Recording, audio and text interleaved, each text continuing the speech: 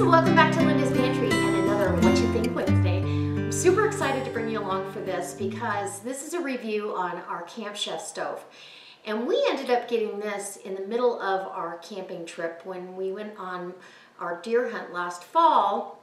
We had a whole kitchen set up, and if you saw that video, we had a little Camp Chef kind of kitchen area without a Camp Chef. We had I believe it was a Coleman multi-fuel stove. You could actually burn regular gasoline. You pumped it up. Well, it caught on fire, and it was probably 22 years old, but it caught on fire, and thankfully my husband was out there and was able to put it out, but neither one of us felt comfortable with using that again, so we went to town and we bought ourselves a Camp Chef. We've got the 2-burner model, and so I really want to show you what I've done to accessorize it and let you know my honest opinion. So let's go outside and I'll show you my Camp Chef. I've got it all set up on the patio, and I'll save the surprise.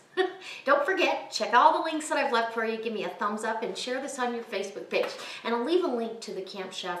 So if you're interested, there's some really good deals online for way less than what we paid for ours. But we were kind of in a pickle, so we had to pay the price. And then the accessory packages too are wonderful. I'll show you a couple things. So here we are in front of the Camp Chef, and we bought, when we were camping, we bought the basic 2-burner stove, and then we've since accessorized, which is really important to me. We've got, this was like a utensil pack, and it came with the paper towel holder that just clips right on, you know. It's okay if the wind blows, you're kind of in trouble because it'll unravel, unless you have some way of clamping your paper towels, and that's what I do in camp. I clamp them to the center so they stay rolled up. And then you've got a utensil rack, which is really nice. And while it's out here, I have, you know, things that I use for the green egg and scraper for the grill top. We also bought these, and these are handy to have. These fold up right over the top of the stove when you've taken the windshield off. These fold up and it stores in the storage bag, and I did buy the storage bag for this. I feel like it's important to have nice carrying bags to keep your stuff nice. And then my husband got this for me, which I love, and this is a grill, and it goes right over the top of your stove, so it eliminates us bringing the little barbecue and briquettes and lighter fluid or paper or whatever we're going to do. The starter, I mean, it eliminates a lot of excess baggage, if you will. And this locks shut, so it's really nice. And then I've got tables over there, and if you want to fold these up and over, you're totally fine to do that and have a nice work surface, or to keep your burners from getting dirty and dusty and all that. And then before we go home, I always clean it. So super easy to light. You're just gonna get your, and we're lit. And I mean, it gets hot. I can out on this. I can grill with the grill top, and it gets really nice. And that grill top, I'll bring you in for a close-up so you can kind of see. And I'll light that and show you how hot it really gets. So I've lined underneath the cast iron grill grate, I've lined some foil, but I also vented the holes. Any oil or any fat, I want it to be able to drip down underneath that, if that makes sense. There's no vent holes in the very center, and so it makes for easy cleanup. I don't want this to become a big disaster. So, that being said, before I start, I'm going to spray this. And this just helps re-season your grill great every time. I'm going to hit this on, get our lighter in there, and start her up. Done.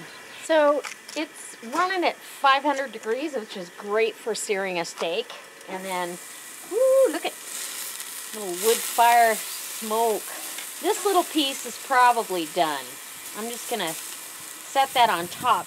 That's another way you can, you know, kind of, maybe I'll just take it off altogether.